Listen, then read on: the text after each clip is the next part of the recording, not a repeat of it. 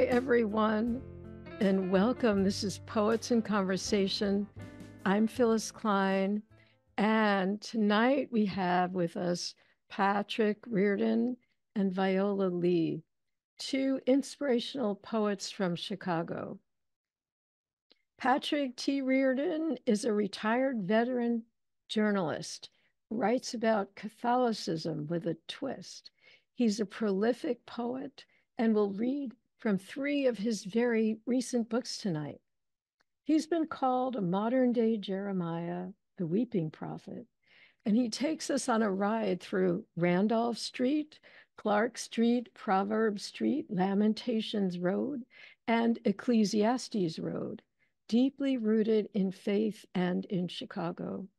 His poems bring us, and this is a quote from the back of one of his books, into a world profoundly cluttered, everlastingly unjust, and beautifully incongruent.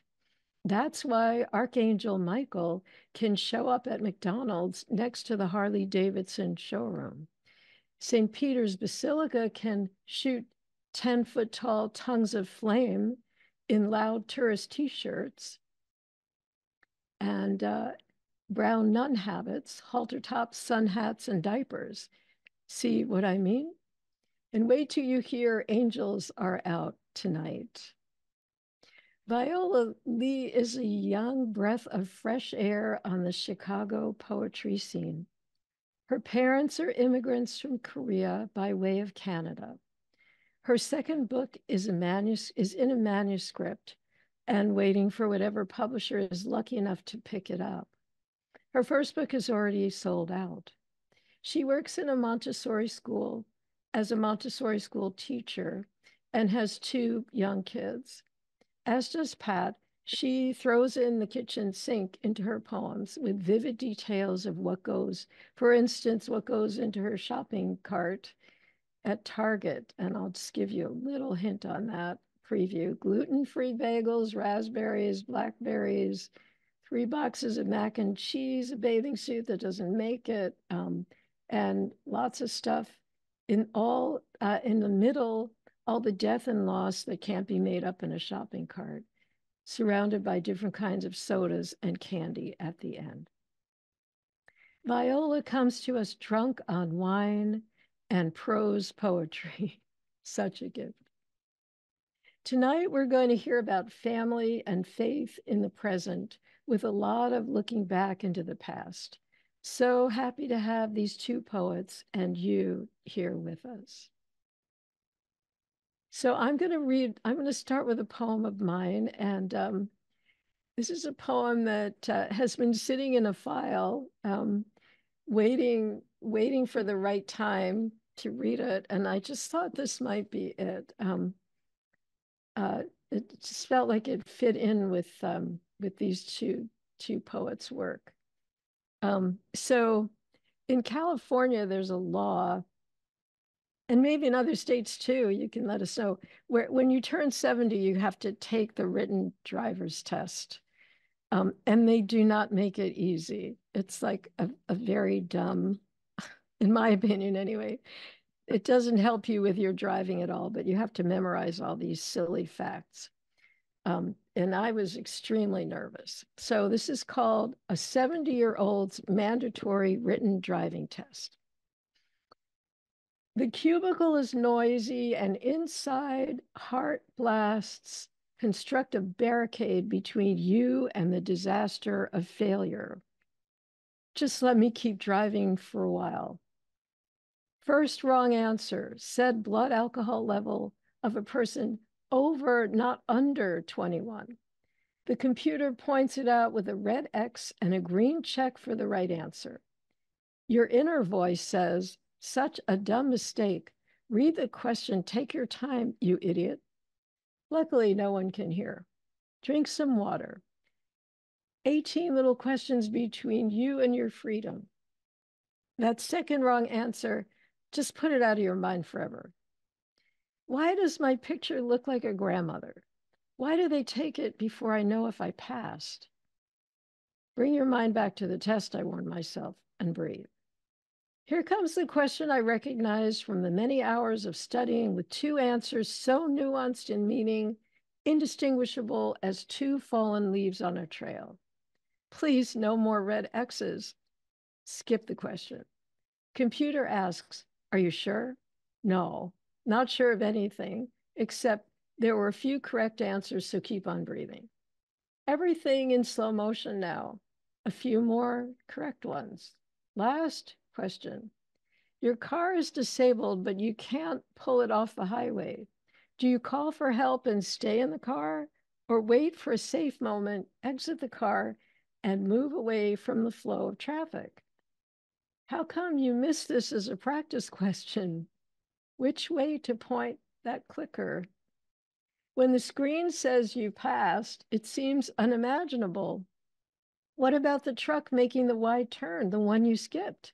Even the DMV giving you a break as you watch from the side of the road, your car flashes on, but you away on a safer journey on the street of still out there, still conquering.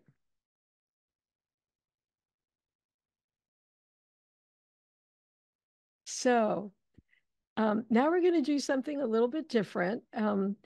I thought because these two are such buddies and poetry buddies and friends that I invited them to introduce each other. So Pat, I'm going to ask you to unmute and introduce Viola. I'm really excited to join in this reading with Viola, and so here's her background. Viola Lee graduated from NYU with an MFA in poetry. Her book Lightning After the Echo was published by Another New Calligraphy. She has published poems in literary journals throughout the U.S. and has recently published in Barrow Street, Bellevue Literary Review, and another Chicago magazine. Her poems recently won finalists in the Pleiades Proof for Poetry Prize and the 2022 Mississippi Review Poetry Prize. Her manuscript, The Only Home, was a finalist in the 2023 Switchback Books Gatewood Prize, semifinalist in the 2023 Peruga Press Poetry Prize, and recently was a finalist in the X.J. Kennedy Poetry Prize. She lives in Chicago with her husband, son, and daughter. She teaches 4th, 5th, and 6th grades at a Montessori school in the city. Take it away, Viola. Thank you so much, Pat. Thank you. So I'm going to read some poems tonight, and just so you know, everything that Pat just read, none of it matters. I mean, of course it matters, but this is just to say that it's actually in the work that's like the most important. And so all of the prizes, I think the most important, like when you boil it down to its essential oil, the most important is that the work that it continues to provide. So, okay, so I'm just going to read some poems. The first poem that I'm going to read is called Life with Children. And it was published in a literary journal called Crazy Horse. But it's now the literary journal is called Swamp Pink. And so I'll just read it. Okay. Life with Children. Every night while my children are sleeping, my husband watches crime videos of wives being murdered by husbands and husbands being murdered by wives. It's the only time of day where I'm not the marital bliss wife and not the grateful to be both mother and teacher. But I wish to God and the heavens that I was the bachelor that I never could become. I feel drunk, especially since I broke the rule of only buying wine for $15 or less. This bad baby cost me $34.99. I feel drunk on wine and prose poetry. How could I forget you, prose poetry, the poems that woo me into into the sheer existence of sheer pleasure and bliss, and that feeling that I could do whatever I want in a poem. Every night when their beautiful bodies are asleep and they look to me like dead glass dragonflies, I stopped poking them many months ago because they're always alive. I go outside to watch all the lightning bugs my children have collected, breathing on and off in those old pasta sauce jars, lid poked holes with tack, knowing I could never be a child again, not even when I'm standing at heaven's gate, some church song playing by harp in the background, and an old man with a white beard asking me to give myself a grade. I will say to the old man, give me a B plus, a B plus, letter B for the word bachelor. Like the bachelor I could never become, not even in my afterlife, when I'm sitting on my front porch, nursing a cold glass of white wine, prose poems in hand, excited to be left alone, at least until tomorrow morning, where we all wake up to our dried bathing suits, hanging on the clothesline on the lawn, cluttered with Pokemon cards, Barbies, Legos, and paper plates of cold chicken dinner, waiting for each other to apologize.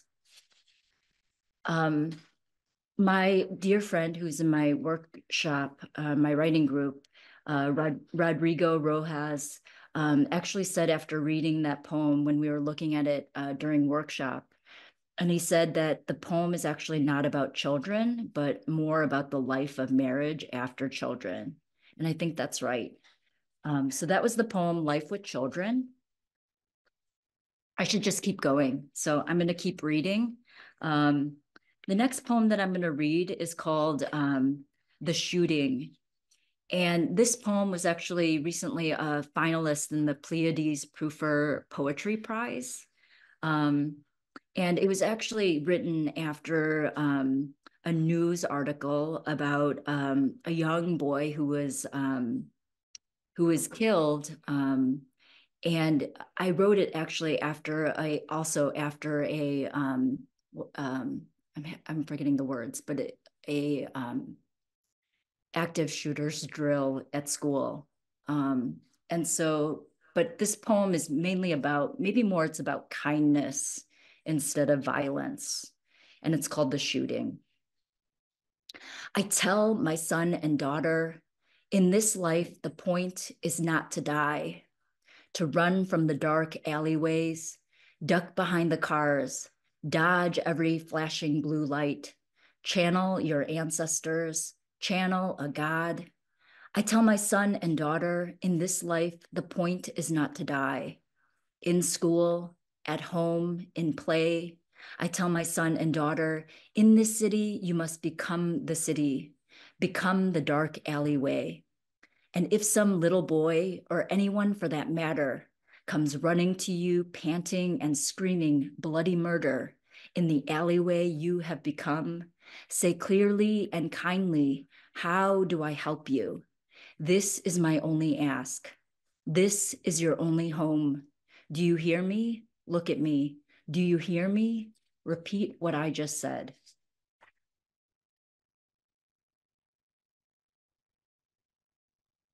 Okay, and then this next poem that I'm going to read, actually, all these poems are about parenting, but or about motherhood. But the next poem that I'm going to read is called "The Shopping Cart." And this poem was published in the Literary Journal by Carrie Chang, and it's called Lotus Magazine, or the Literary Journal is called Lotus Magazine. The poem is called "The Shopping Cart." I celebrate the end of the school year by driving to Target, aimlessly pulling out a cart, asking the employee if the cart has been sanitized. I choose 2 bottles of Pinot Noir, raspberries, blackberries, try not to buy Driscoll's, but they're organic. I grab a dozen free-range eggs, gluten-free bagels, sweet cherry tomatoes, and 3 boxes of mac and cheese. I look for a bathing suit. I don't like all the holes, all the ties, all the weird colors, all the different pieces. What happened to not having so many choices?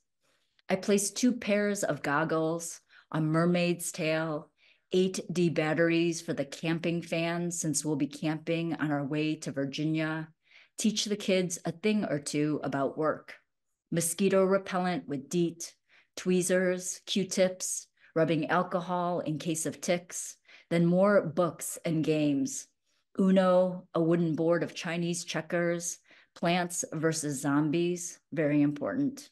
A mermaid Barbie, a bunch of black hair rubber bands, and a stick of sunscreen. I should get out of here, or else I'm going to continue to put more random knickknacks into this cart, and it will cost the entire stimulus check. As I'm waiting in line, looking at the hand sanitizers, the lip balms, the cute containers of Advil, beef sticks, adorable patterned cotton masks, Pringles, reusable bags, the small packs of Legos, Pokemon cards.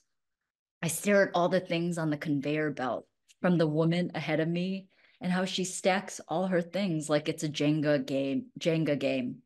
All of a sudden, I hear a song come on the radio, and I realize this climax is also a resolution, whatever that means.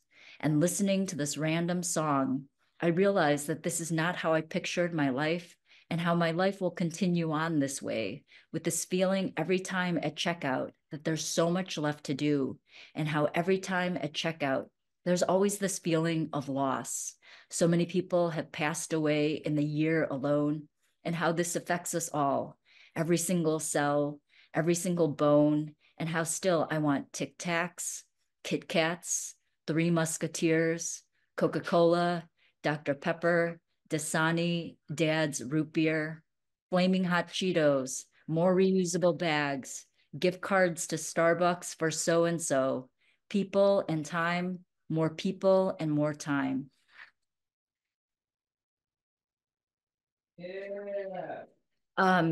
There's always, I feel like whenever doing a Target run, there's always this feeling, maybe it's always just the music that's playing. It's always just like really 80s, really cheesy, and really just like makes you emotional.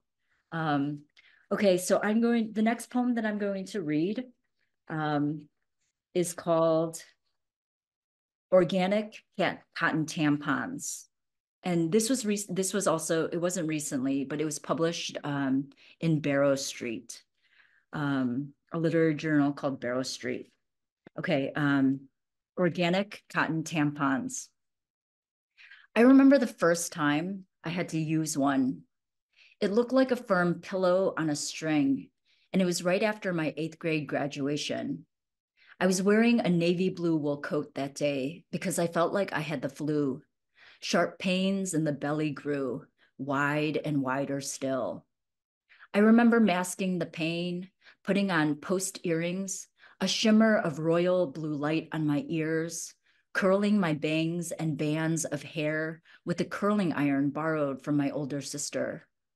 During the ceremony, I felt surges of the earth leave me, or perhaps it was more like a faucet turning quickly on, high, and then rapidly to off, on to off, and not being able to control it. Let it, my body added. Allow it, my body said. I remember the very first time I fell in love with the body of a man, all geometric, chiseled, so many lines bending, and I honestly began there. I knew just then why the body would want to grow sharp pains each month. It was as if the earth had entered my body and then left. It all made sense to me. It made sense to me to want to prepare to understand all the parts and folds, the tightened edges, and those secrets and scars. Spending hours reading on his bed that smelled of his body, red cinnamon, and black tea. And it's like that when you fall hard. It is absolutely like that. It is right to want to create something new and make the earth rise and come back to you. The wind changes direction and the light will too.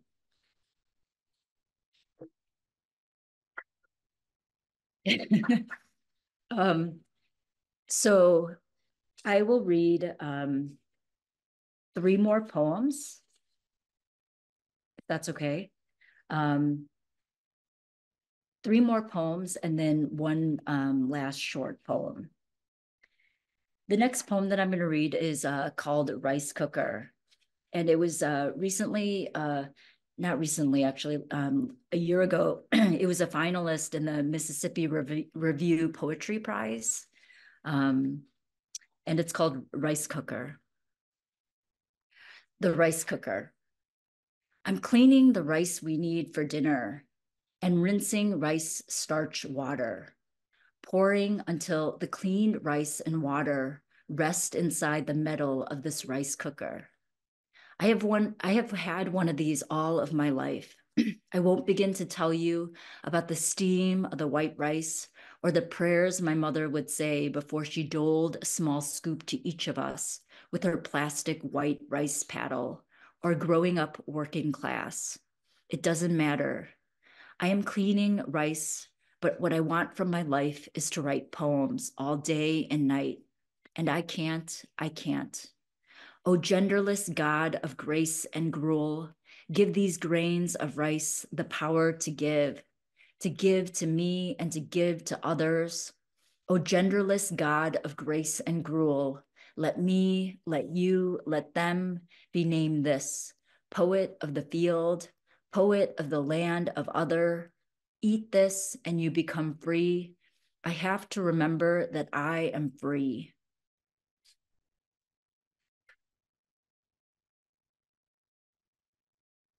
Wow, it really helps to have family members on the Zoom room clapping in the background. Okay, so the next poem that I'm going to read is, it's a poem about grief, and the poem is called Kimchi. And this poem, Kimchi, was published in another Chicago magazine a while ago. Okay, Kimchi.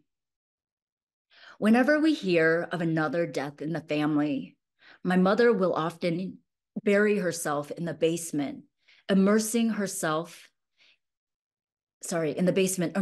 body into hours and hours of kimchi making, squatting with big earthen jars and large silver aluminum bowls. I remember using one of them to bathe my son when he was born. My mother layers the Napa cabbage, covers in a blanket of light, green and white scallions, shutting the folds of the cabbage in rhizome of ginger, tucking in bulbs of allium sativum, then flavoring in a disaccharide of glucose sugar and dried red pepper flakes. How often I see those red peppers, the color of blood, sun-drying on a blanket while walking around my father's village, a tobacco farm, and that tiny living space attached. We often wondered how so many family members could share a room together, sleeping on a floor out of necessity. What is healing for my mother is making this even saltier. She uses some form of fish or those tiny, minuscule pink salted shrimp. When her brother died, I was 10. He was the uncle I would read about only in photographs. I remember watching her from the window of the basement door, the forceful motion into layering the pepper onto the leaves of the Napa cabbage, a metal bowl singing from the movement and pressure, all the energy and force to move a body when it's grieving. Intentionally, she cut, diced, slivered, a weight growing when folding something onto itself. Last year, after my cousin's death, my mother and her sister-in-law made kimchi out of pounds and pounds of Joshian radish, burying themselves in the work, burying themselves and sustaining their family. Never once did they speak of the mental illness continually being buried in the bodies of family members. Never once did they speak of the healing properties of the spice, the pepper, or the garlic. Instead, they just move along the way my mother moves along after hearing of each death, the way the bodies of the dead move along to their new form, the way that everything that is made by hand moves along, changes in form, changes in body, the way that this fermented spice, pepper, and garlic moves along, mouth, pharynx, esophagus, stomach, moving through the body, moving without sound, moving, moving, moving, the way the air moves while the house is soundless with sleep, the way the cold leaves and the wind move on the roof of the warm, warm house, the way thoughts and images move, becoming stronger after each passing, passing, passing. Okay, and then I'm going to read two more really short poems. The first poem, or the next poem, is a poem that was published in Crosswinds Literary Journal, and it's called Stars and You. Stars and You. Some scientists believe our star had a companion, may have been swept away by astronomical objects. Meanwhile, some other scientists now say that the highest form of intellect is intuition. My intuition tells me that our bodies will come back in another form, perhaps as constellations in that river of stars. If so, so be it. Let our intuition, let our bodies, let the constellations and the stars, let all these things begin again so that I can come back and look for you. Okay. And then this is the last poem that I'm going to read. And the poem, this poem was actually published in a journal called Literary Mama, and it's called Up North. Okay, Up North. If you go to the Porcupine Mountains, Upper Peninsula of Michigan, and stay in one of the yurts in the park, be sure you bring bug repellent and bags, especially if you go right in June, after school lets out for your summer break.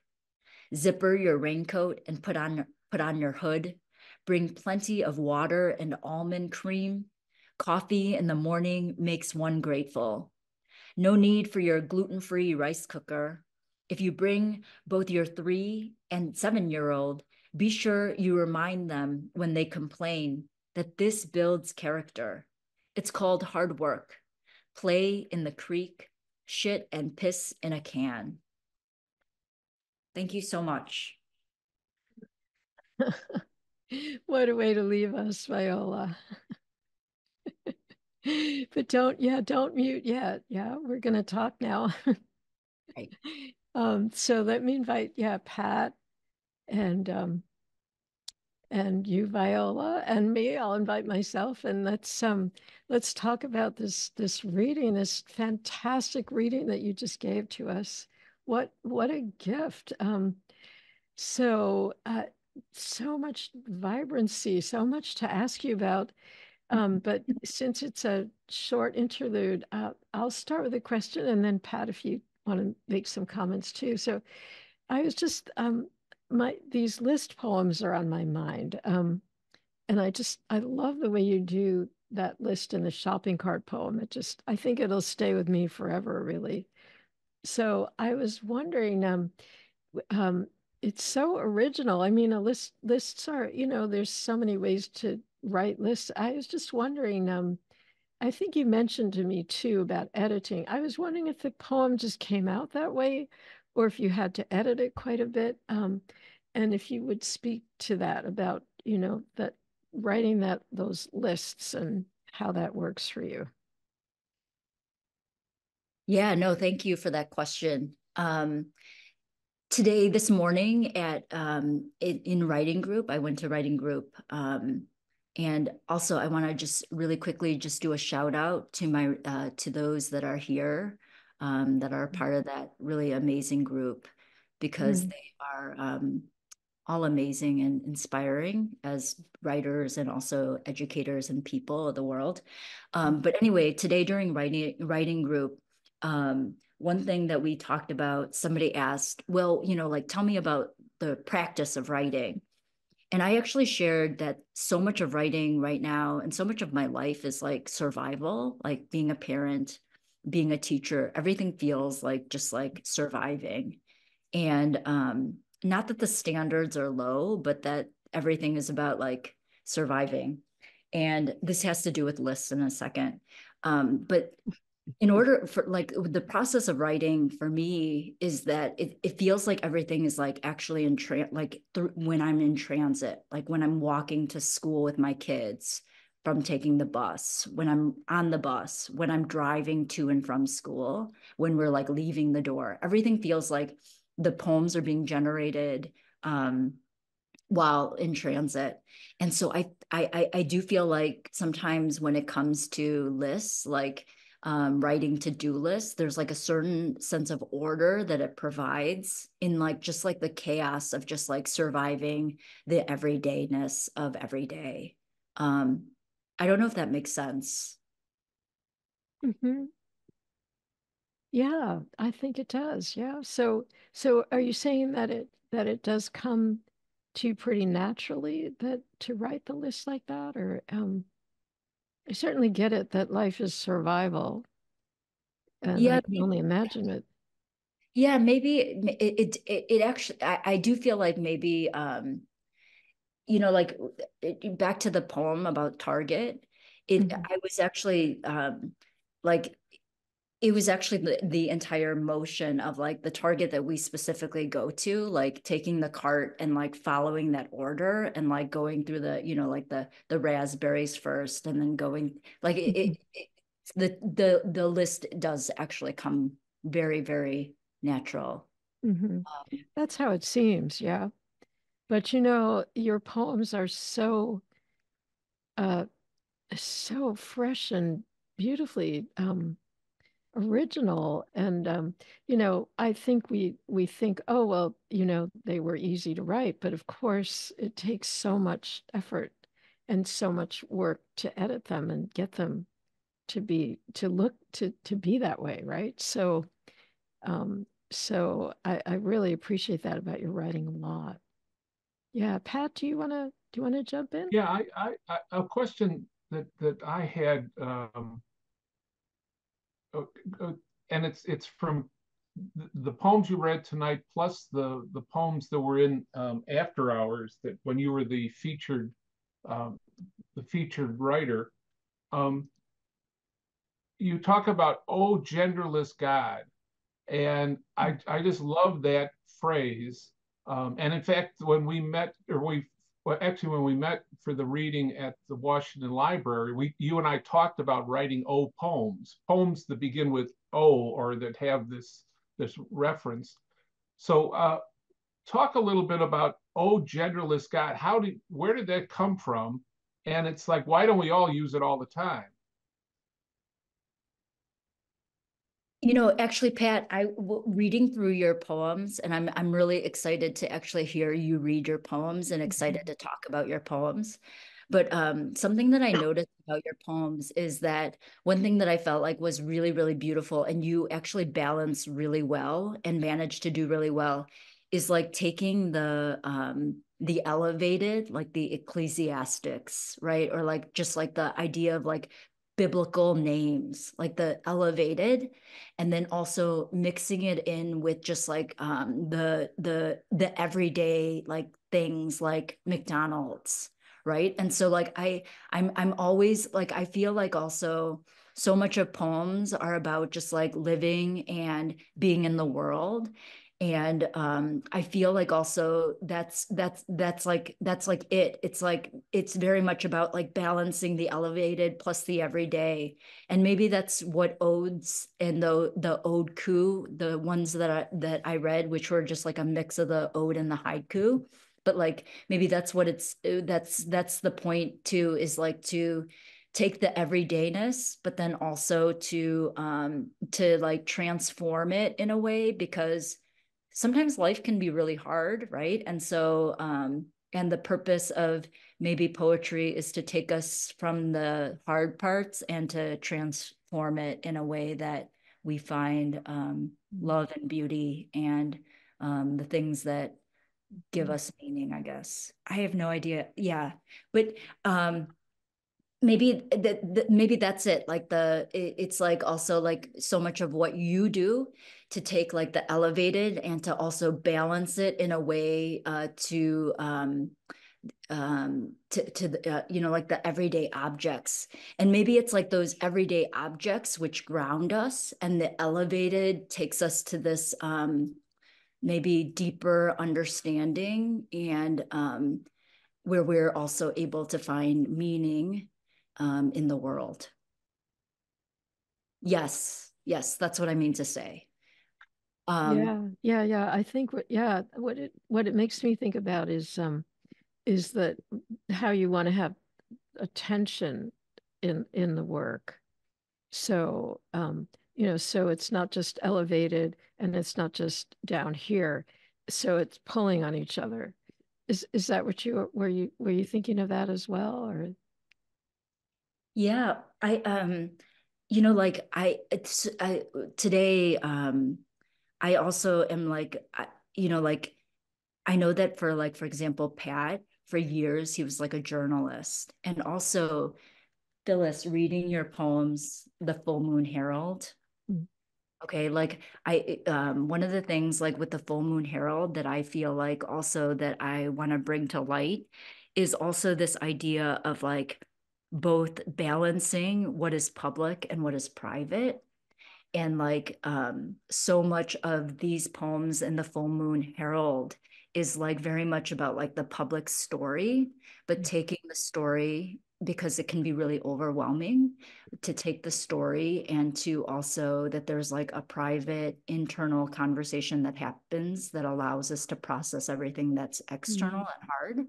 And Oh, so maybe beautiful. it's also like poetry is just about balancing um, the public, the private, the Mhm. grandiose and the everyday, the big and the small. Uh, Beautiful. Well, let me just say, there's a couple of comments in the chat. Fred says the sense of surviving life does come through in your poems. That and the desire to break free from the restraints. I think that really speaks, cuts right through. Yeah. Would you agree? The desire to break free from the restraints. Do you think that's in there? Yeah, that's so interesting. Maybe that's maybe that's also the line, maybe that's what the line that Pat was referring to, like The with the gender genderless God. Uh-huh. and the prayer to break free. Yeah. Yeah. So Muriel says not everyone shares their mind so generously. Um, and Garrett says it would be cool if, when standing at the register at Target, the cashier hands me back a receipt of a Viola poem. That would be really cool. So are there any other thoughts that you're having, Patrick or Pat, or should we move on to your reading? Um, why don't we move on to my reading, and then we can get back to We can talking about certainly all. talk more. It's Yeah, sort of for like we're sure. on the beginning of talking big stuff, and Yeah. Well, right, like Ecclesiastes Road and Archangel Michael. Yeah. All right. Well, Viola, why don't you introduce Pat, and then we'll be uh, honored and blessed to hear Pat read. Okay, yeah, let me introduce Pat. Um, Patrick T. Reardon writes poetry that is woven out of his 4 decades as a Chicago Tribune newspaper reporter. His lifelong wrestling with religious doubt and faith, his experience as the oldest of 14 children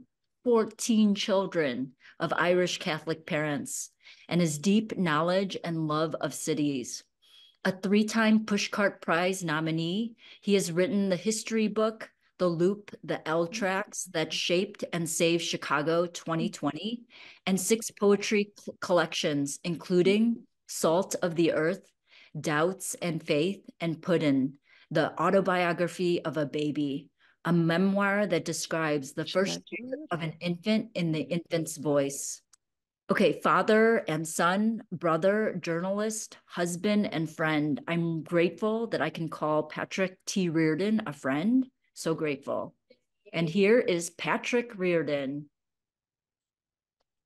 thank you, Viola. Thank you very much. Well, Viola mentioned the angel Michael, and Phyllis mentioned the angel Michael, so I got to start with the angel Michael. And there's a number of angels that appear in these poems that I'm reading tonight, or today, but they're not actually the angels that you think of, except they aren't. Anyway, you'll see pretty quickly. So the first poem is called The Angel Michael. The Angel Michael stopped Friday morning at the McDonald's on Western, just north of Pratt, and sat hunched over the corner table, eating his Egg McMuffin and blazing with the glory of the celestial throne, and was of such incandescence that local TV weather forecasters announced it in ripe bulletins with maps, as if a small other sun had landed next to the emptied and forlorn Harley-Davidson sales room, and floating technicians up on the shuttle looked down from space to awe the bright spot on the daylight continent, and the two aisle sides in the House and Senate adjourned to the western steps to look out past Ohio and Indiana to the southern end of Lake Michigan, where mere Chicago flared like the earth's great jewel. Love is wide. And he was reading a book of poetry in a language no longer spoken, and pondering his lacks and warts and astral sins, knowing the need of penance, and pushing her foldable steel shopping cart, the small woman,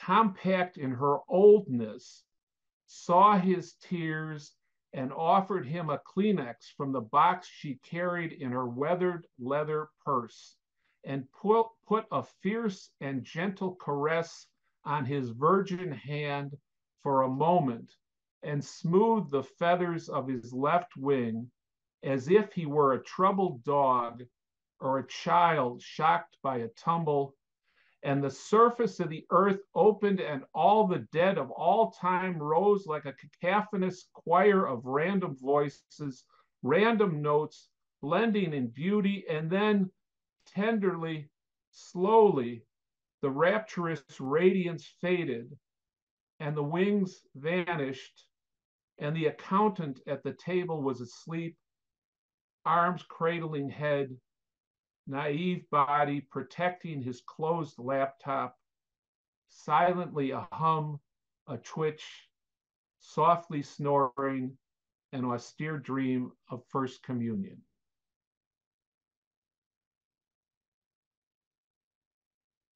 As Phyllis and Viola have said, I bring the Bible words, Bible names into poems, and several of my books have dealt with the suicide of my brother David, who was 64 when he took his life.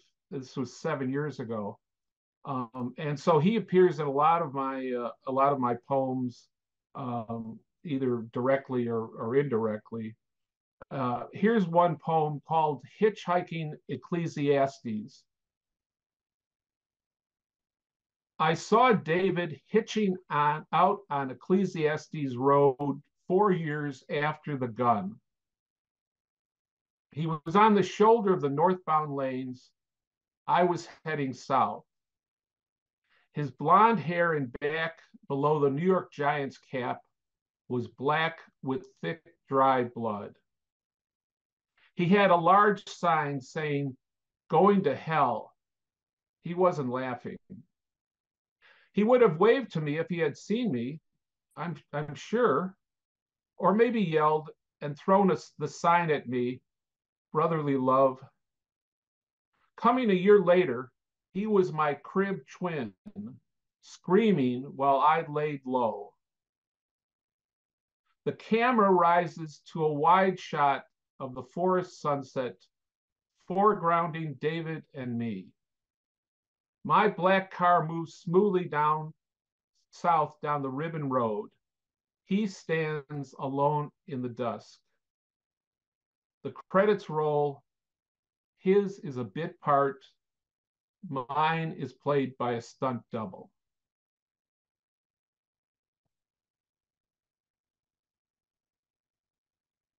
One of the things that David's suicide led me to do was to go back into looking very closely at my childhood, at his childhood too, our shared childhood.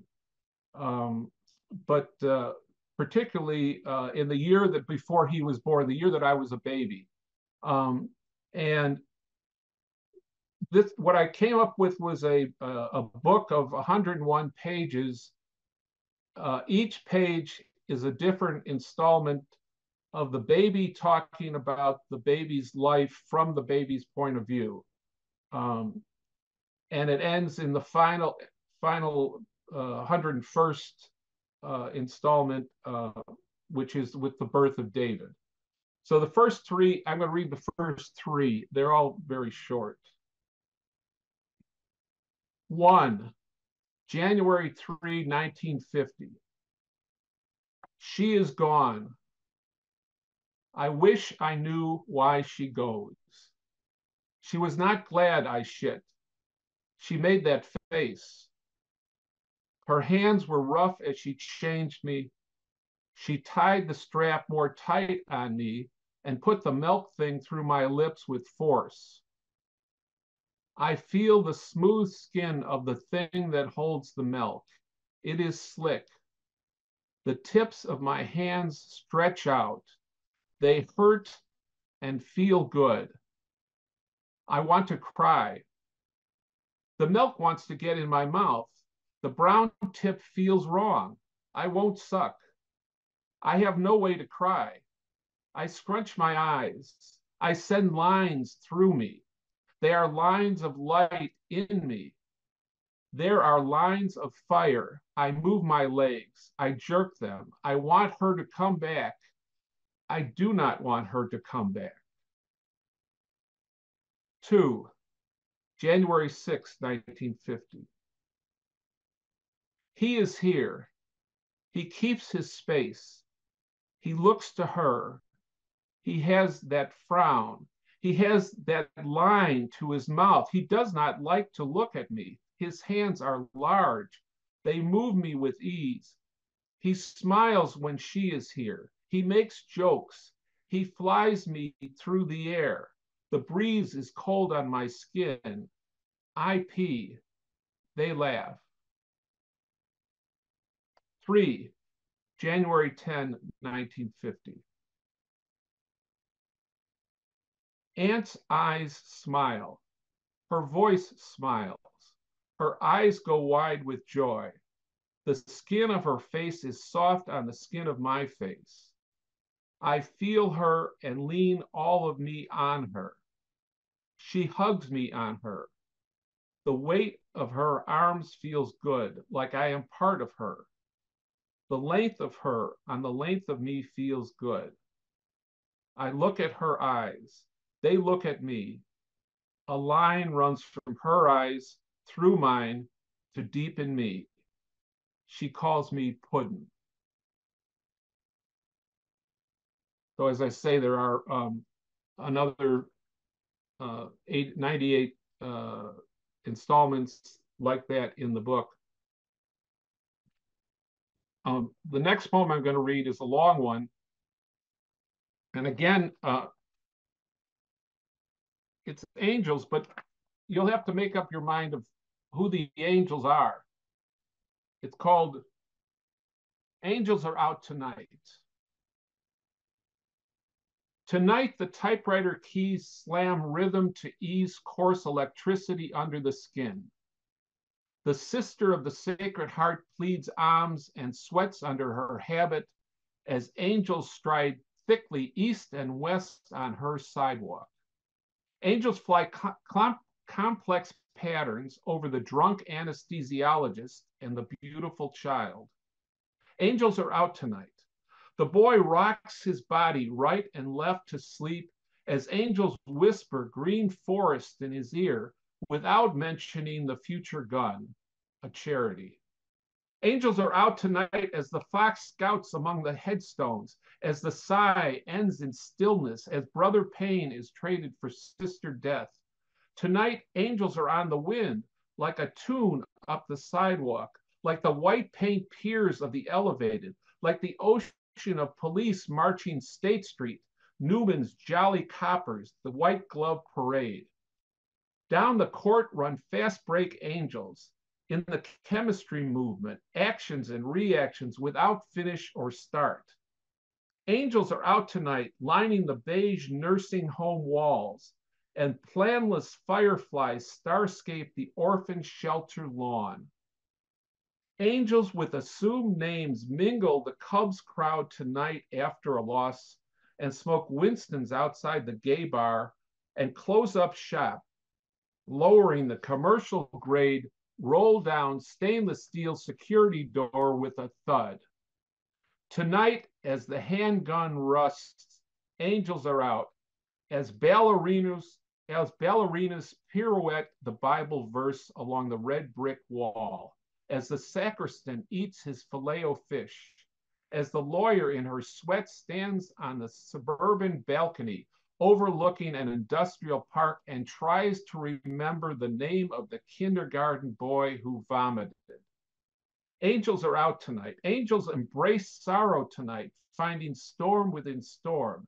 They crowd tables in the Taylor Street Trattoria, drinking water and wine and breaking bread before the elbow macaroni arrives, parsleyed, the last supper of the night. Angels run a marathon tonight along Lakeshore Drive. Wearing orange vests, they dig a ditch with loud machines. They sing gospel songs and blues hymns and country and western anthems and ubi caritas. In the sanctuary, a lieutenant kneels. Angels echo in the high church space along the stained glass annunciation.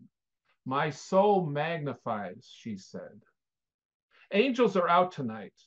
As I walk along Clark Street through the cold night to apologize, angels hide in the space behind the streetlights, and my sister balances the weight of all that has come and all that will happen, and my mother's ashes are harmless, and the aunt who saved my life is willowy and curly blonde still in the backyard with the baby that I was.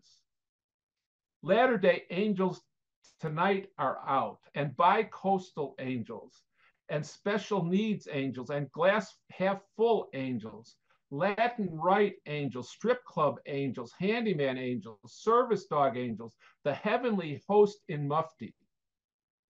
Tonight, the woman wearing 8 layers of pants and 6 shirts asleep in the tent on the Broadway sidewalk amid metal restaurant tables and chairs is with angels, swinging like the little girl she once was, rising up, swooping back, legs building height, and at the top of her high arc, she lets go and she flies up and out into the light, the biblical furnace where all pain is burned off like dross, revealing pure. At the alderman's office, the precinct captain takes a call and dispatches a crew of angels to fill the potholes on the short street outside the ward. Through inattention or devotion or commotion or obligation or corruption or inspiration or sedation or kindness. Angels are out tonight. The Pope works as a bouncer. The Boston Celtic drives a hack. A poem is written on the alley wall of a downtown hotel in pencil on sooty bricks, never to be read. And angels stir the coffee in every cup on every table in the hotel's rooftop restaurant. And 2 miles away at the homeless refuge and in the mayor's kitchen, and after the banker has said the rosary and untouched between lovers bending toward each other and whispering, unknowing, the secret of breathing. Angels are out tonight. Michael and Gabriel, Uriel and Raphael, the thrones and dominations, the cherubim and seraphim, tonight amble the glittered Andersonville pavement and climb the shadowed Englewood apartment stairs and sit at the edge of the dark Glenview yard where a man who knows he is dying barbecues for the ones inside, each tock and tick mundane and solemn. Tonight, angels sleep on the red line from Howard to 95th and back and back and back. Tonight, tri-state tollway motorists barrel through the I-pass lanes, avoiding the toll booth angels chanting the daily office. Tonight, angels fall asleep in the ice-white television light. Angels fight on the carpet until mom takes the plastic baby away from them. Angels in the hotel room can't take their clothes off fast enough. Angels are out tonight running around the university track, each step an eternity, each exhalation another big bang. In the Sovereign Tap, angels caress their Miller Lights and watch Fred Astaire in the royal wedding in between used car commercials. Angels tonight await the second coming. Know they need, know they want, know they have no idea. Feel the high wearing off. Leave a backpack on the platform. Take an extra base. Twitch, stalk, run at the nose, run on empty, run to danger. In the silence above the alleys, angels are out tonight as urgent rats worshipped in India, revered in Rome and China and old Japan, jitter from hole to hole, the vaulted circuit. Tonight, early drafts are put through the shredder for no reason but delight at spaghetti paper, a dry meal of textured wonder and portent, a gluten-free repast, an echo of the halls of heaven. Wow. Just And one last poem. okay. Can Wow. I do one more poem? Yeah, time for one more. Yeah. I just I had to don't say know. something. Pardon? I had to say something. That Oh, was bravo. Okay. well, it's a long poem, that's for sure. Um, Wow. I don't normally write about what's going on in our country and the world, but in I'm not usually commenting directly on what's going on, and this thing doesn't actually. Yeah, I guess it does, but you'll. It's called "In Those Days." In those days, excuse me. Let me get a sip.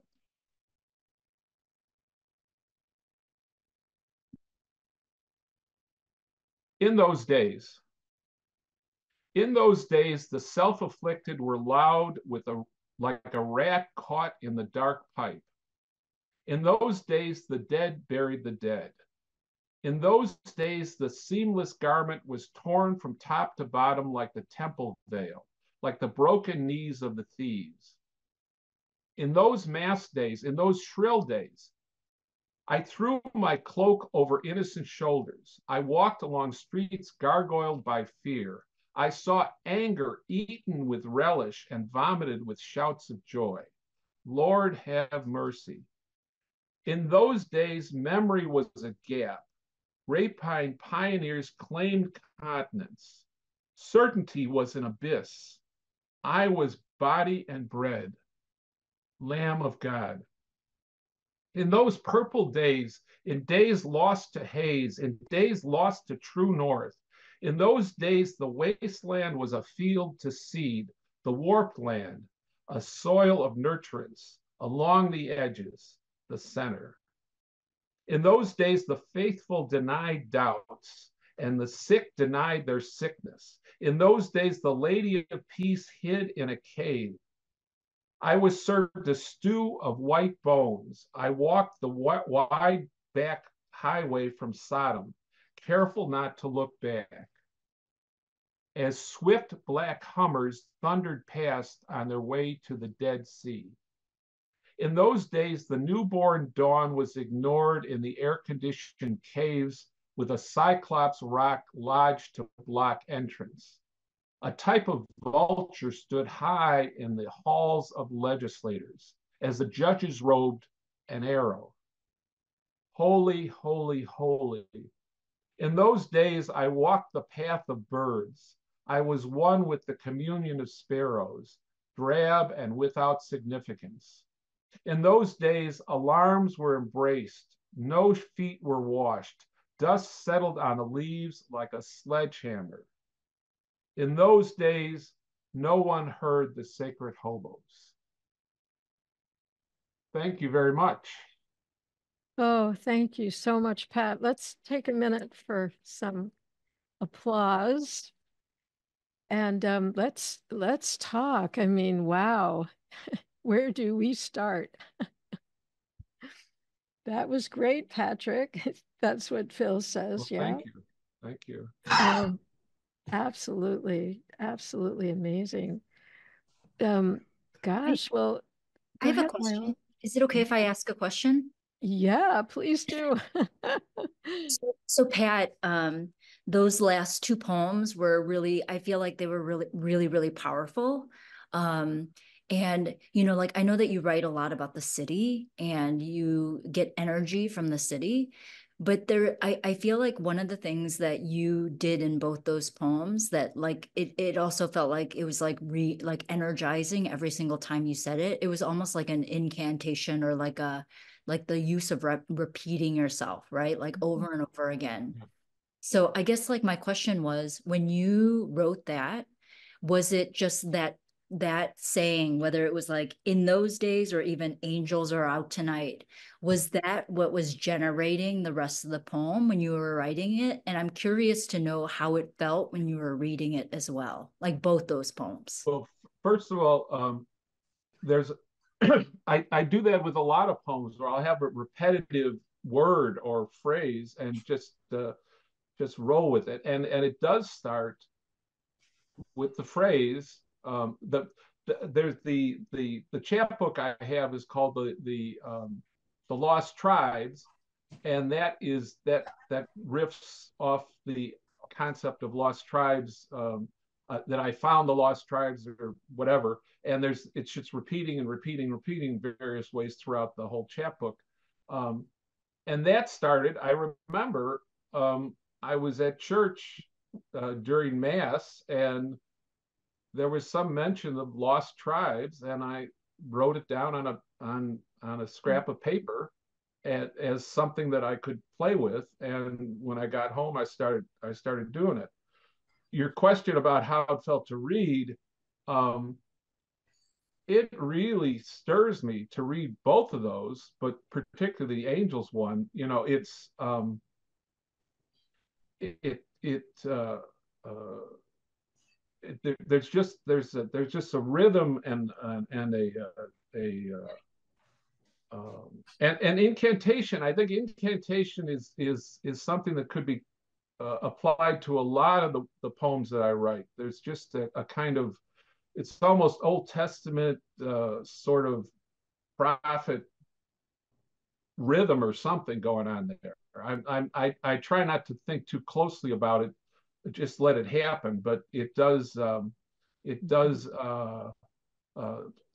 Somebody just put a thing in the chat about that it's like the Catholic litany, and that's exactly true. The litany of, if you've ever heard a litany in the Catholic Church, it's just pray for us, pray for us, pray for us, and it's this repetitive thing, um, and uh, uh, and so it is. I think the incantation thing is really an interesting word for it. It's kind of like a personal, your own personal way of praying, right? But it's such a twist on whatever it is that, that traditionally is happening. Um, and I wanted to know, so you said something about the different angels. You said, depending on, how did you say it? Depending on what the angels, what kind of angels were you were writing about. I just wanted to know more about that. So could you say more about that? Like the different angels that were showing up in Well, that poem and what that meant to you? I'm not. I'm not sure because because I shared this with my writing group at one point, and they were saying, well, wait, are there angels there, or are we angels, or and it's like I don't want to. In some ways, it's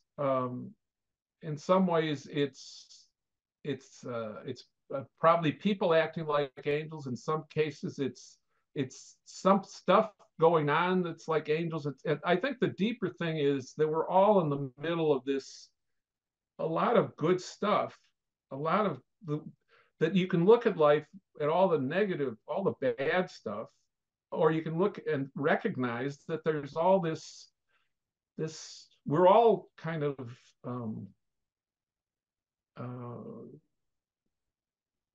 we're all part of the. There's another poem I got called Communion of Saints, which is a term from the Catholic faith, that all the people of are part of the communion of saints. And again, in that case, saints are often thought of as these holy rollers who were canonized, but in fact, every person is part of this communion, at least as I see it.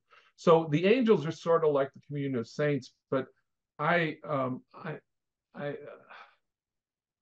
I there is no key to it in the sense of, oh, if you know this, then it all fits together. I like the ambiguity of it. I think the ambiguity is part of what the whole thing is, that it is ambiguous. Living is ambiguous. Did you when you wrote those poems, or even the lost tribe, the especially the archangel one, or not the archangel, sorry, the angels poem that you read, the longer poem, Yeah. did you write it all in one sitting? Oh no, no. It's like it's like a I picture uh like Rauschenberg, is that the guy who made these collages, with Nixon's face, and all these different things. He just kind of throw them all in, and so they're kind of collages, and they get layered over a period of time, usually a couple weeks or so. And they'll, so I'll be adding this, adding that, taking this out, editing that, moving things around. And at some point, it's just, oh, all right, I'm done. And but it is it this it, and it's really fun when you get started on this. If I get started and I've got like a page of the text, then I get some more, and I throw them in, and I see how they fit, and then I get some more, and so it's kind of growing. It's sort of like a baby growing in the womb, and then suddenly the baby's ready to be born, if that makes any sense. It's I imagine too that it's almost like when you're reading it, Pat, when you were reading the longer poems, tell me if I'm wrong, but I imagine it's almost like running a marathon too. Like you have to also mentally prepare, like I'm going to do this really. It's like it's like really like a physical act of reading it, right? And so It is. and so it's almost like, okay, let me pace myself. Let me be mentally ready. And then I'm sure after reading it, it's almost like, wow, I need like a nap. I need a nap. There is that thing of like the actor, coming off stage, or the rock star coming off stage, and it's like, oh, that just felt so good to do, and now I have to be a real person again. Yeah, well, so I'd like to invite, is there anybody in our audience who wants to say something or ask a question? I'd love to invite, Lucy, yeah. Let me, Hi, welcome. it's great to be here. So I'm very interested in the kind of poetry that both of you write. And Patrick, this is actually a question for you. I was interested, so both Viola and Patrick seem to use lists. those last two poems by you, Patrick, feature lists. And yet those lists seem very different to me. I feel that in Viola lists, there seems to be more interruption into revelation, like the mundane kind of revelation that happens in the midst of it. Versus in your list, Pat, there's a kind of building up until the very end, even though they feature incongruous details. I also noticed a kind of, I was thinking about magical realism. There's something that reminded me of that. So I was wondering about both of your influences in your poetry, and I was wondering if you could speak to that. Thank you for the question. Viola, why don't you start? I would love to. But first of all, I also want to add Lucy. Lucy and I are in poetry together. And Lucy is also a really amazing poet. Really amazing. Good to meet you, Lucy. Oh, thank you. Thank you, Viola. That's very generous. So back to your question, Lucy, about the lists, right? So the lists, and then also, so one of the things when Lucy mentioned what Lucy brought up, I do feel like there is like always an element of like revelation, and essentially to get to not is trying to teach a lesson or to teach, but I do feel like it is always an opportunity whenever writing a poem or also reading a poem, that it's always an opportunity to actually to get to a space where there is not resolution, just like Revelation. Revelation. Thank you, Phyllis. Yes, revelation. Welcome. So like the idea of like whether it is and not so much also like revelation in that like, like the present, omniscient voice, I'm going to teach, this, but more like relation to get to a point essentially of connecting with others. And so I think that that's like the very act of writing poems and also writing and also reading poems, because in the end, when reading a poem, there is like a sense of that there is like not so much a relationship, but that when reading a poem or reading somebody who I am inspired by or have heard their poems are wonderful, there is like this it's a space of connection, and it's really a space of like understanding through feeling and through emotion. I don't know if that makes any sense. But I do feel like even in the mundane act of like making a list and writing a poem that seems like, okay, this is a list, adding the refrigerator and the meatballs and the meat sticks and the Hello Kitty dolls and the Pokemon cards, that in the end, all this stuff, this like addition and this that when when like unearthing all this stuff, that in the end there is light, and that there is like just like a small blip of something that is revealed, and something that is also revealed that is very human, if that makes any sense. Well, yeah. I mean, when you make that turn, so the shopping cart's the one I keep thinking about. I mean, I really love all of the poems that you read, and the other ones that I've read too. That one, I think that it's just so memorable because it's so familiar. That's part of it, you know. And so when you make the turn from, those things in the cart aren't going to really bring anybody back to life. They're not going to really fix what's broken and what's wrong. It just stands out, and it's so moving because we're all relating to that. I mean, especially during the pandemic. But so that's how I would look at that. Well, to follow on Viola's comment, I think every piece of everything is filled with wonder if you look at it the right way. If you're picking up a tampon box, you know, it's wonderful if you look at it the right way. And Viola showed us that you can take that and turn it into a poem. So that's the one thing about the gritty individual details of life that we can't look at really closely most of the time, just because we don't have we have to get through life. But when you look at it, there's something really wonderful about each thing, each person, each whatever.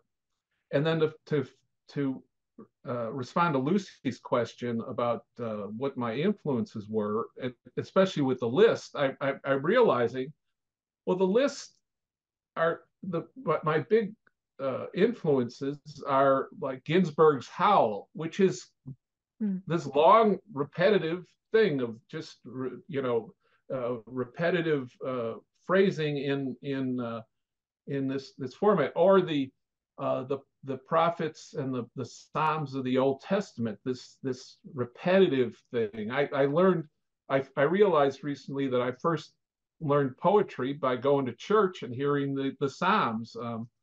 So these sorts of those sorts of things really are ingrained in me, and that's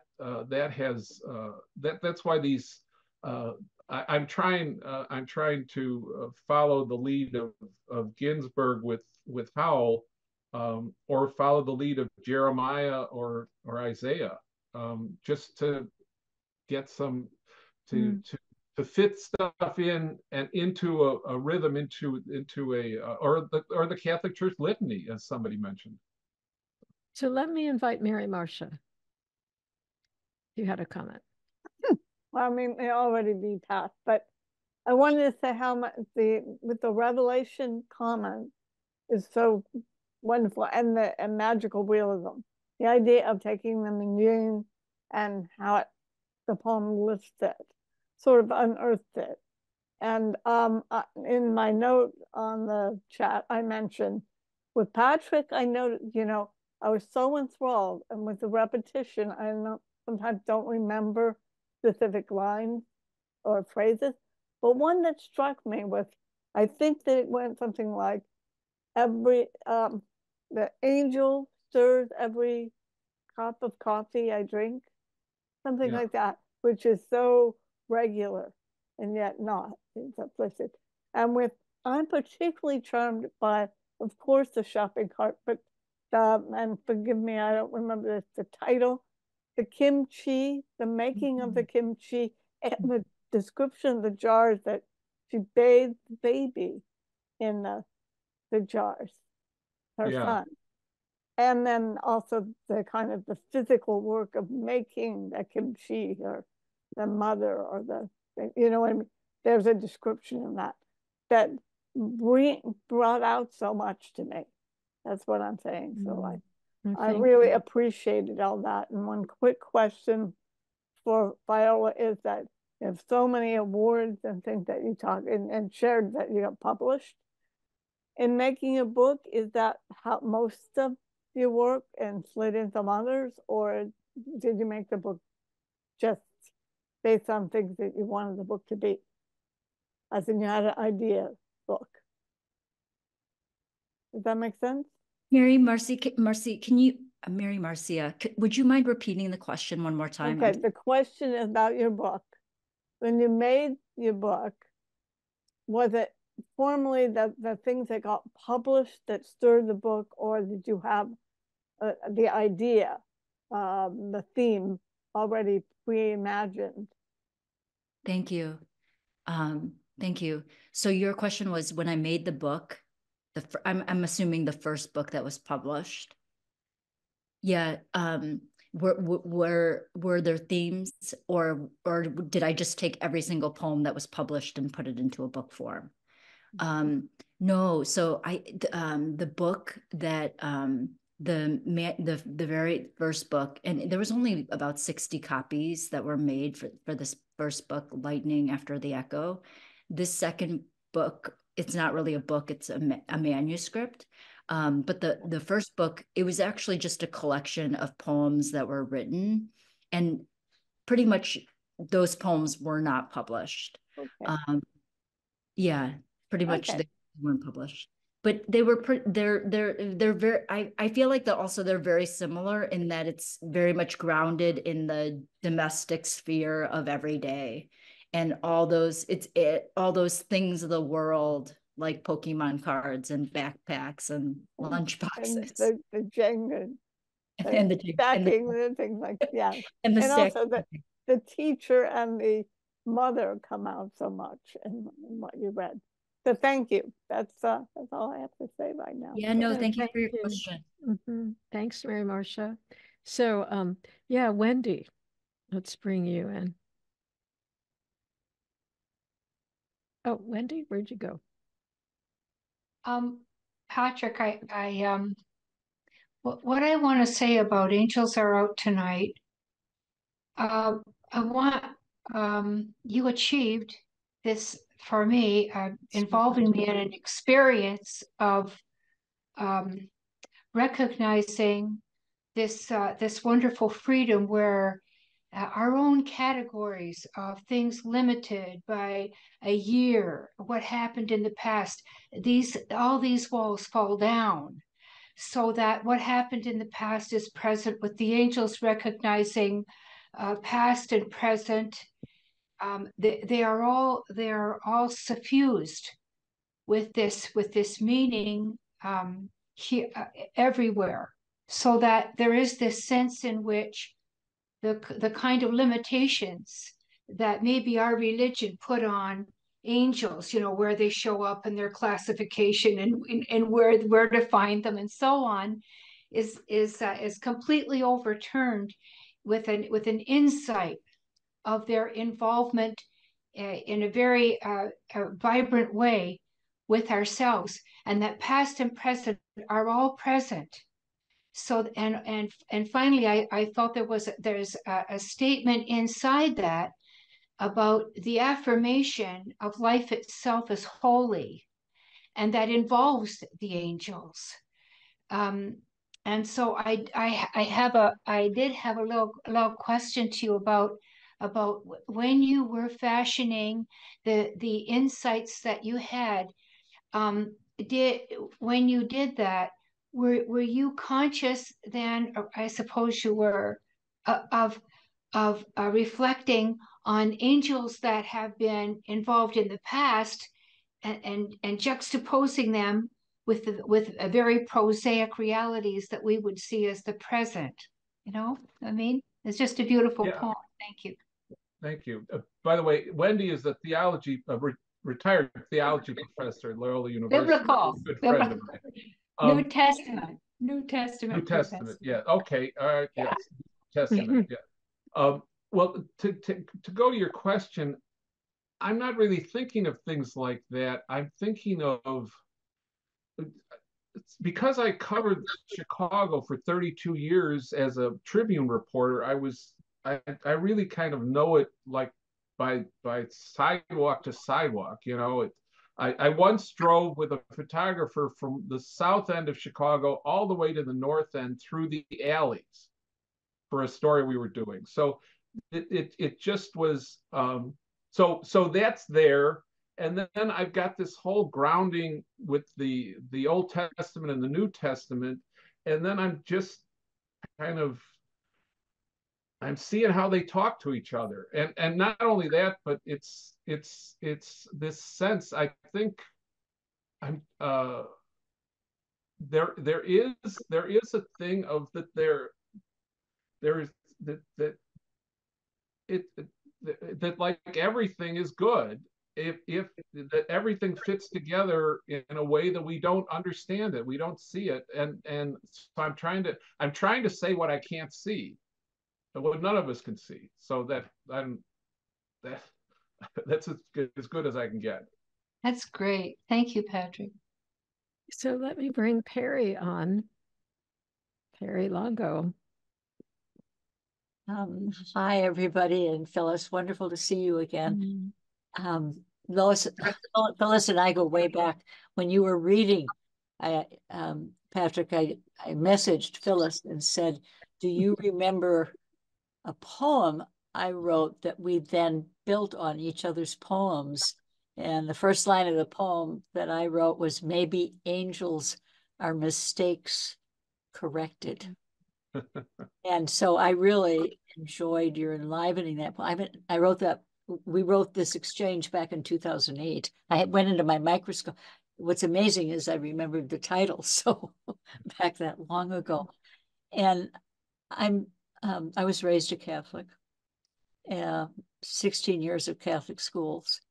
And in my family, my mother always called me her angel. And an angel meant somebody who was really good and always pleased everybody. When I got to be a teenager, she called me a little devil, because an angel was,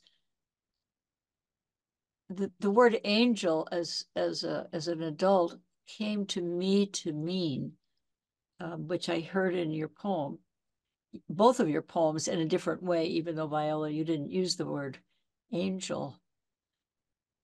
But the ordinary things are just as much as an angel as the ethereal being. And it's an acknowledgement. And I think whoever just spoke said it beautifully, that we are all transcendent beings and we don't realize it until we start thinking about it. And I remember those old litanies, and my siblings and I, we used to joke about it. We'd come home from Mass or Friday service or whatever, and we go, blah, blah, blah, blah, blah, pray for us, blah, blah, blah, blah, pray for us, blah, blah, blah, blah. And then we would make up words. Oh, my, the rice and the meatballs, pray for us. Oh, the burnt, blah, blah, blah, blah, pray for us. So we would use all this stuff, and my parents would have a fit. So in a way, the ordinary, Viola, in your poem, these mundane objects are themselves kind of like angels. And you talked about the fireflies and the camping, and we're going camping, and the shit and the pee, these are good things. This is holy. I mean, so I really, really, all that is to say, I really enjoyed tremendously both of your readings from a very personal and impersonal background. Just wonderful. Thank you. Thanks, Perry. Thank you.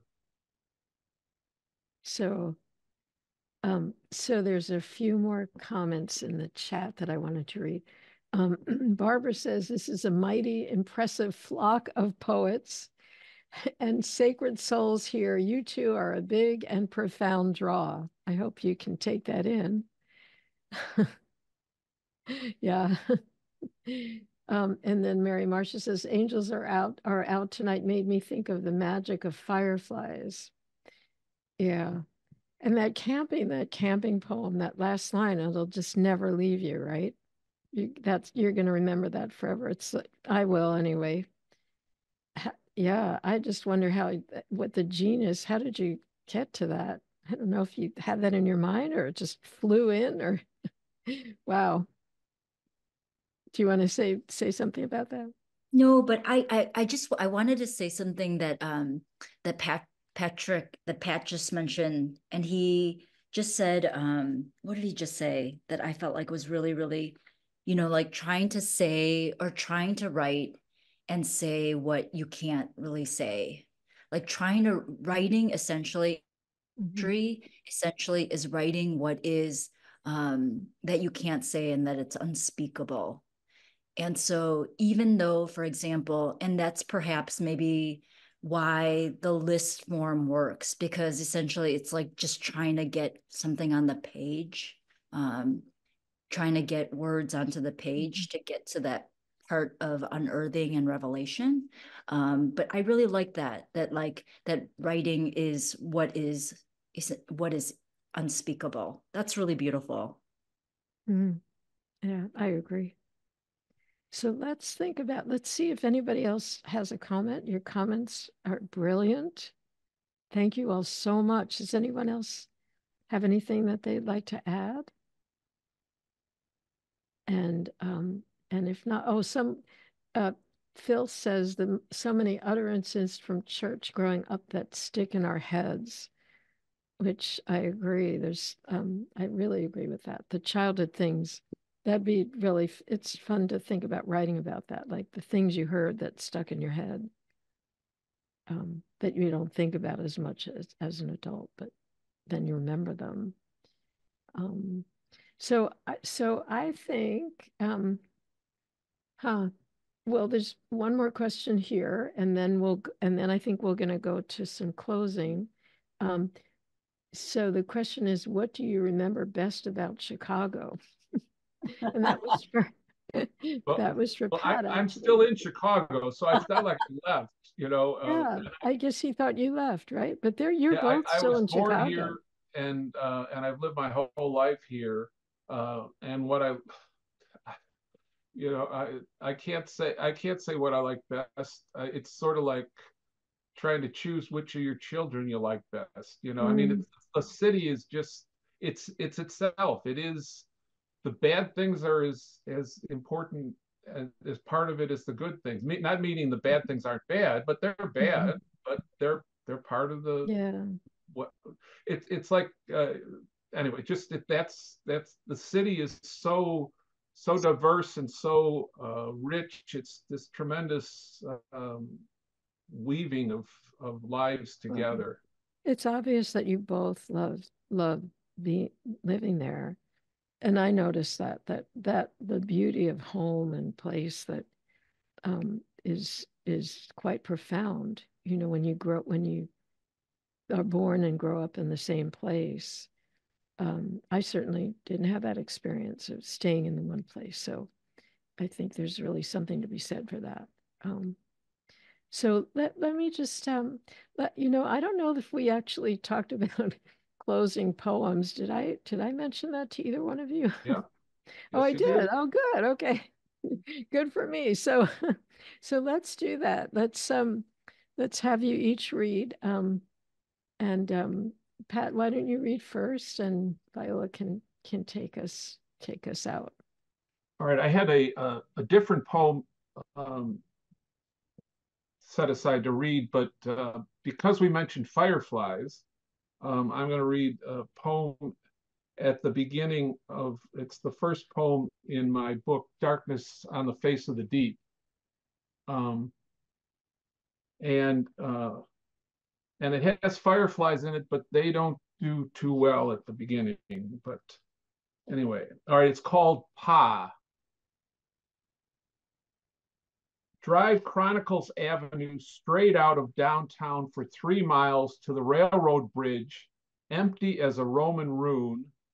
Turn right toward the spray paint chaos of the Grass Lake Rocks, right again onto Esther Road to 135, and there's tight wound Pa sitting on the dusk porch while nervous fireflies, trespassers, skitter, knowing nothing else, around the maypole of his chair. From time to time, he slaps out with a grimed 1940s gas station swatter, and when he connects, steps daintily on the stunned creature with the sole of his right boot, drags that sole toward him along the porch wood, leaving, godlike, quick drying sparkle. We keep out of his way. Stolid Ma encases herself in jobs to be done as if rest is a gap in breathing. Her grave is out on 12th Street, just east of Mystic Boulevard, in the plot she shares with Pa as she shared their bed of relief. Pa died slowly, silently, from a wasting, pale as smoke, fearful even more of death than of life, with no caressing God to provide welcome, just a blank white he glimpse here and there, now and then, and shudder, lock up inward, no escape. Garden of Eden Groceries, the family firm, still opens and closes each day, weekends included, Christmas accepted. Pa ran a tight ship, each an assigned post. Sister, brother, niece, nephew, in-law, cousin, crowd of vague similar names, Jane, Joan, June, Jean, Gary, Larry, Jerry, Joe, everyone's head turned. Ma wanted me out of there, oldest and a girl. Pa had an eye. I was the one sent out from the store each day to travel up and down Babylon City, buying what we needed, arranging deliveries to Holy Gallery Hospital, the Tyre County Department of Corrections, and City Hall, where Pa knew a guy in the sewer department who gave a filing job to Leah, a year younger than me. Ma's idea again, which Pa used for inside information about street work, bids, and free bricks, until after Pa and Ma were dead and gone, she quit and took the same job for a lawyer across the street on the 6th floor of Maccabee's Tower, and hated it just as much until one noon, while I was sitting on the bank of the Babylon River 7 blocks away, she took herself up to the roof and jumped her freedom flight of wonder-filled license to the downtown pavement in front of 3 teenagers from West suburban El Dorado. Lots of good it did her, said Father George, the youngest of the boys, a John Paul II priest, quickly hushed by the sisters who knew proper etiquette. No pedophile he, too empty for lust. I slapped him. Now, evenings, if you drive to Esther Road, you'll find me on the dusk porch in Pa's old chair. I leave the lightning bugs alone. Leah whispers in my ear, but I can't burn the house down. Where would I live? It is the last Sunday in ordinary time.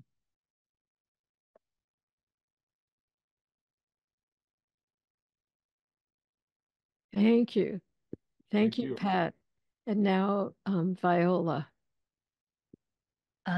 Okay, so I'm going to really quickly say is it a quote or a quotation by the 24th Poet Laureate of the US? So before I read the next poem, the 24th Poet Laureate of the US is actually Ada Limon.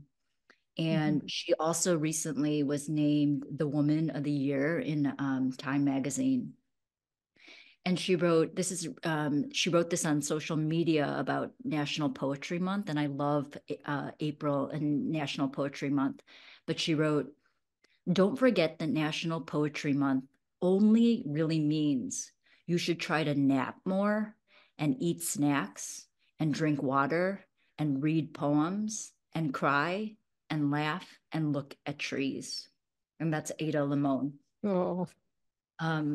Okay, so I'm going to read this last poem, or this poem that I recently wrote, and it's not published. It was workshopped this morning, but my husband and I are both teachers, and we actually a lot of times talk about education and school, and we were actually talking about an education model, instead of it being a hierarchy, that it was more like a circle or a circumference of a circle. So, like, for example, that education where there is no hierarchy, where the teachers, the support staff, the administrators all take part in the leading, the teaching, the supporting, and the administration part. So this poem is called School. School. This is not that little place down the street from your house with a small one-room classroom of 7, where everyone gives you individual care and attention. This is called You Fend for Yourself. Finding work means finding purpose, which means you build your life accordingly. It has doors, this place. Some may say it opens to a bully who teaches you to fight like bloody hell.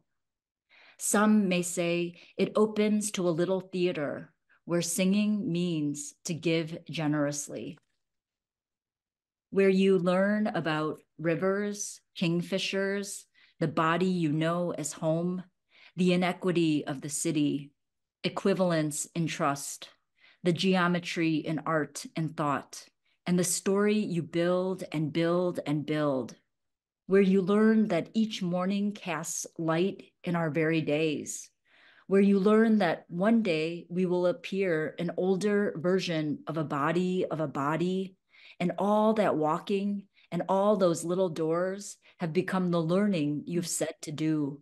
All things physical have become metaphors, have become what you say you see.